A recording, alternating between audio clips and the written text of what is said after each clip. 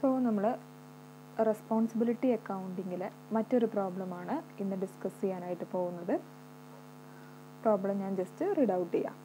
XYZ company had the following result in the last financial year. So last financial ഇയറിലെ റിസൾട്ടാണ്, balance ഷീറ്റാണ് തന്നിട്ടുള്ളത്. So അവിടെ equity and ലയബിലിറ്റിയിൽ equity തന്നിട്ടുണ്ട്.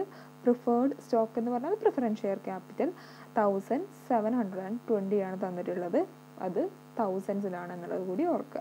Then common stock എന്ന് പറഞ്ഞാൽ ഏതായിരിക്കും? Equity share capital 19,850, റിറ്റൈൻഡ് earnings 5,630. So total equity എന്ന് പറയുന്നത് 27,200. Then long term liabilities, long term ഡെപ്റ്റ് തന്നിട്ടുണ്ട് 7,000. Then other long term liabilities 550.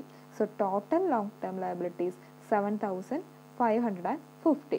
Then balance ഷീറ്റിൽ നെക്സ്റ്റ് തന്നിട്ടുള്ളത് കറണ്ട് ലയബിലിറ്റീസ് ആണ്.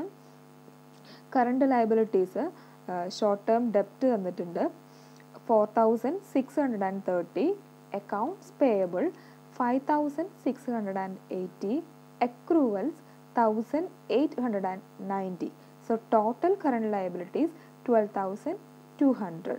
Then total of equity and liabilities 46,950.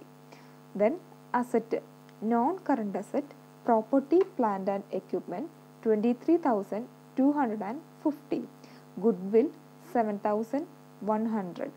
Other long-term asset 3,500.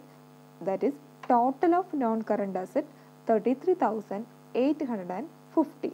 Then current asset, cash and cash equivalents 1,200. Accounts receivable 3,840. Inventories 7,650. Other current asset 410. Then total of current asset 13,100 and total of asset 46,950. Then income statement or statement of income, that is also in thousands. Net revenue 45,680.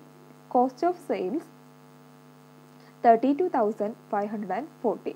Gross margin or gross profit 13,140. Research and development 1,350. General and administrative expenses 2,730. Then operating expenses 4,080. Operating income 9,060.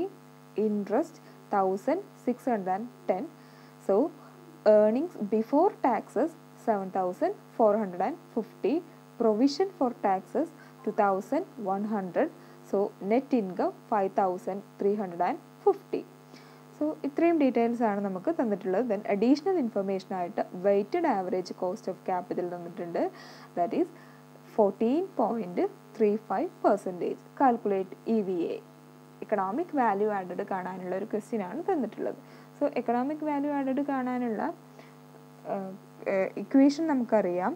Net operating profit after tax minus cost of capital into capital invested. അതാണ് EVA കാണാനുള്ള equation അല്ലേ.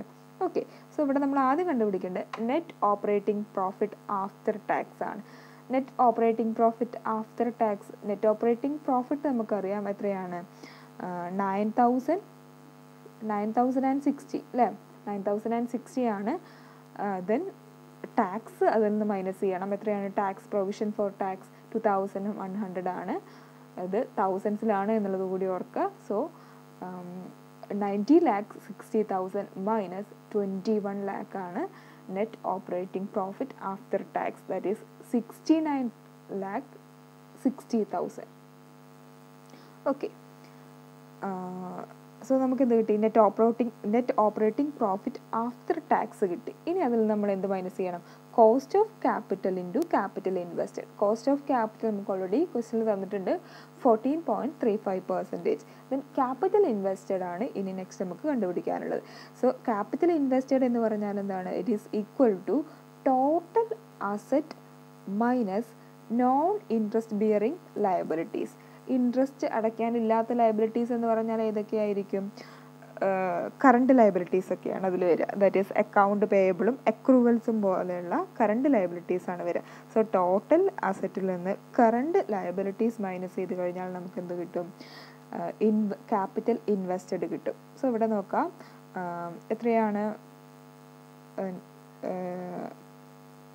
Total asset വരുന്നത് എത്രയാണെന്ന് നോക്കാം. Total asset വരുന്നത് 46,950 ആണ് total asset വരുന്നത്.